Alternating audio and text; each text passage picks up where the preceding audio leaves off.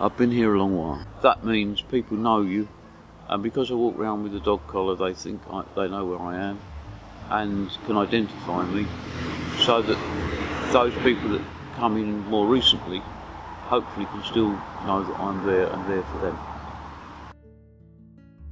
The Wellgate Community Farm is given a focus for community, which has been really important in urban sprawl. The farm was started in 1982 to be a growing place, to take people from where they were to put them into a better place. And we do that through education, training, therapy, or just being and coming and volunteering. And that's a joy, seeing people mature and grow and give back to the community to make it a richer, more vibrant place to live.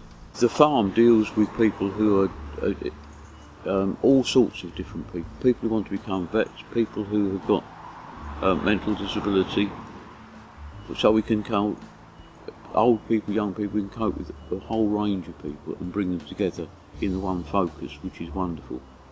And because of that, it's important that we don't just serve Marks Gate, although that's the area in which we're situated, or the borough, because that's the borough in which our boundaries fall, but also neighbouring communities as well, because that enriches the experience of everybody, so that Marks Gate doesn't become a funny estate that nobody has any contact with.